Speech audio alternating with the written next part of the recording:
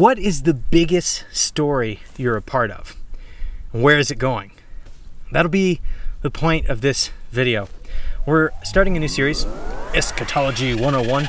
I know that's a strange word. It's fun to say, so to help you remember it, I have added a cat. Meow. Yes, when I was a young youth minister, I said eschatology, and that's just simply not the right word. So I wanted to help you out to remember what the word is by adding a cat. Meow. Eschatology. Eschatology, let's get into it. But eschatology is just a fancy word for the end of the story. So we are going to take an extended look at the end, the shape of the end of the story. But we must think about the very story that we're telling before we get to the end. Hopefully, as we think about the end of the story, the rest of it will grow clear. And when we think about the rest of the story, the end will grow clearer. Does that make sense? Every story has a beginning, a middle, and an end. And for the sake of this discussion, let's talk about it this way. It has a start, it has a conflict, a problem, it has a hope, a solution, and an ending, where things are headed. That being said, I'm going to rephrase that a little bit just for the sake of this, because we're talking about a meta-narrative, which I'll come back to. But let's go with the origin of the story, the beginning, the frustration, right, which would be the problem that we're trying to solve, and then the redemption, which is our hope, and it ultimately points to the ending of the story, the eschaton.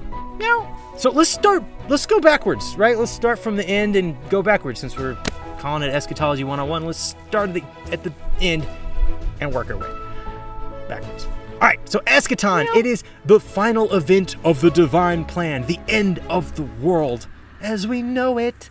The end of the world as we know it. The redemption is kind of the rising action. If we were going to plot map your plan, it's what gives us hope, that solves the problem. This is the solution. What is the frustration? Well, this is the problem. Every story, every big picture story, every small picture story has a problem in it.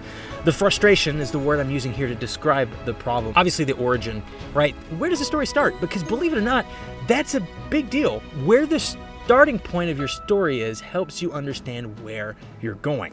So, are you ready to dive into it? Whether or not you've thought much about it, you are in a story. Now, a meta-narrative, fun word to say if you want to say it with me, meta-narrative. It's the biggest story that you're a part of, right? Because we're all part of little stories, you know, the story of me getting off the couch and getting a sandwich because the problem was hunger and I resolved it with the sandwich, and the story ends with me rubbing my belly, right? That's a small story, but we're also part of a bigger story. It could be the story of your life, of your family history, of a particular nation, region, of a particular people group, what is of a particular species. What is the biggest story you're a part of? That's a meta-narrative. I'm going to give you a meta-narrative that you've heard of before. Now, I am going to parody the plot map of the Big Bang. Before I dive into this, I do want to say I have no hostility between faith and science. I feel like that disclaimer is warranted. When I was your age, I wrestled with that a lot, and nobody I knew seemed to think that they were compatible in any form or fashion. It was you either believe one completely or the other completely, and they're incompatible, and I just don't see it that way. So disclaimer. Origin point of the Big Bang, right? There was a big explosion and right? Everything came from a big explosion. For those of you who are tracking this, who love science, it actually started as what was known as the creation point theory from a Vatican astronomer, right? A Catholic priest thought that what he was seeing in the Big Bang was confirming what was in the Bible, that there was a starting point of the universe. Story. What is the problem of the Big Bang? Well, it's a hostile world.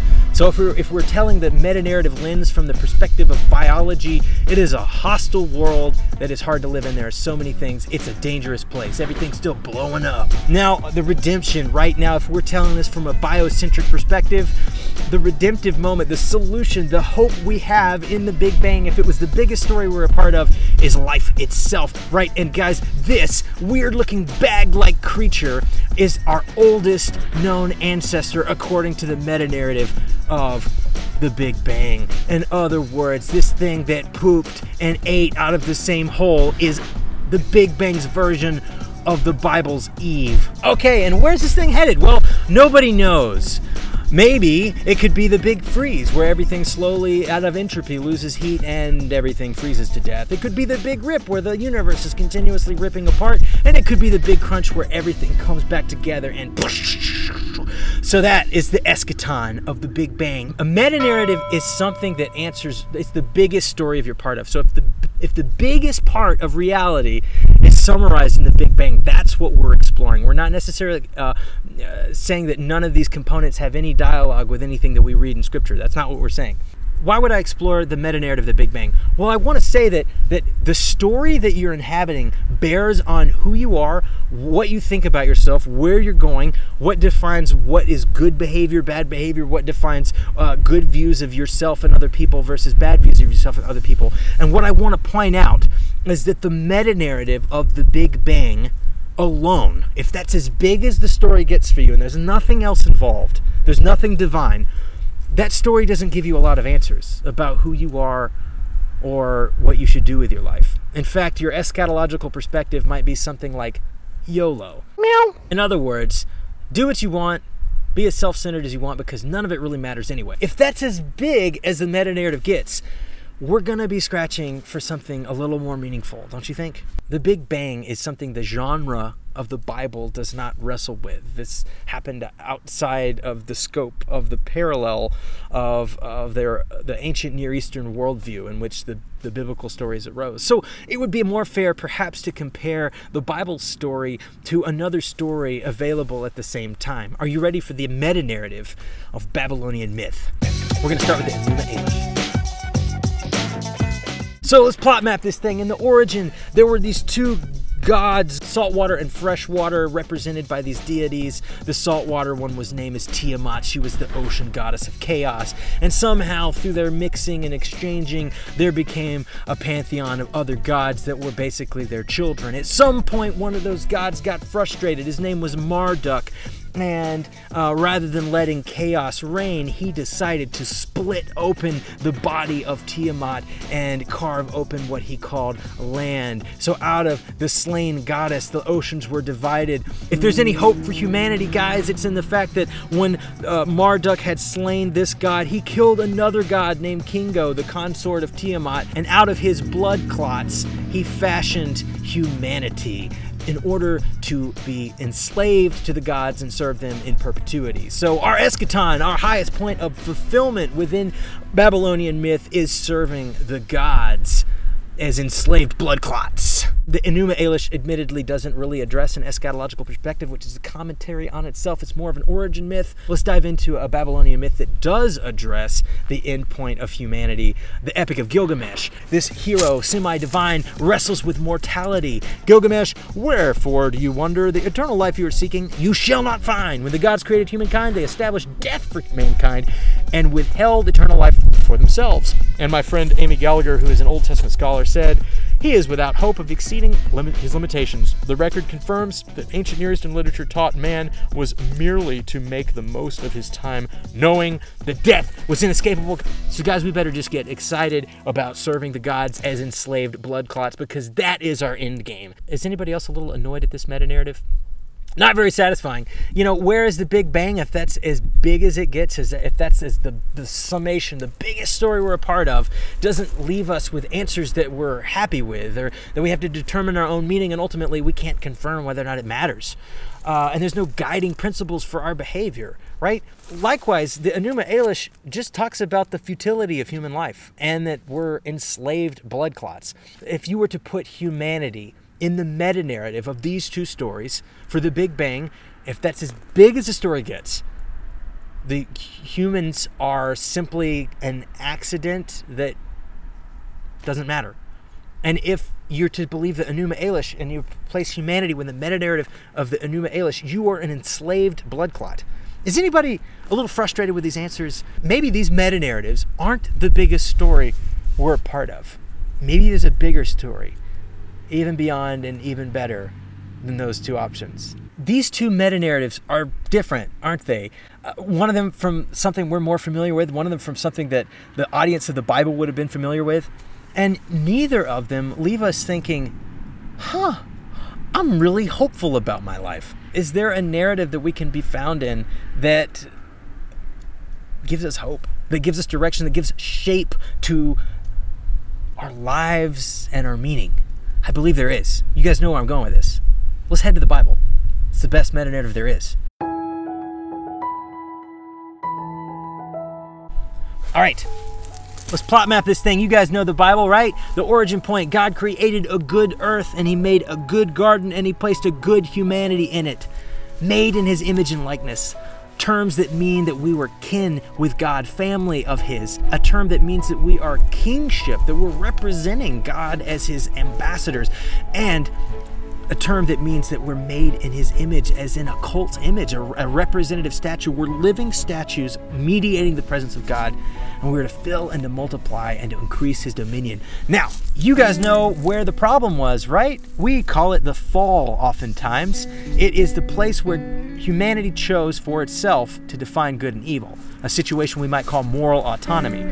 And apparently we're really bad at it. Adam and Eve thought themselves were bad.